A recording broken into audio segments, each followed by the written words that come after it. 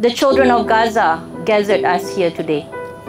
The women and men of Gaza gathered us here today. It is not merely for them that we have come together, but it is because of them that we are united in this moment. I just want to say thank you so much, you guys, for helping us make this event possible. The last 10 months, it's been very tough to see what's been happening over in Gaza. Every time you charge forward today when you're playing, I wish you to think of the Gazan running for his life. Every time you face the defense, think of a Gazan defending his land. Each drop of sweat you shed today symbolizes the drops of blood shed by the martyrs of Gaza.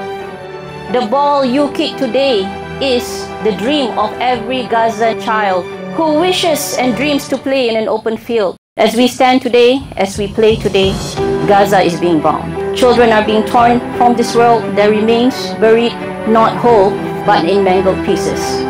We are here today to honor them, to stand in solidarity with them. Football is also a form of freedom. Our actions today are proof that we stand by Palestine.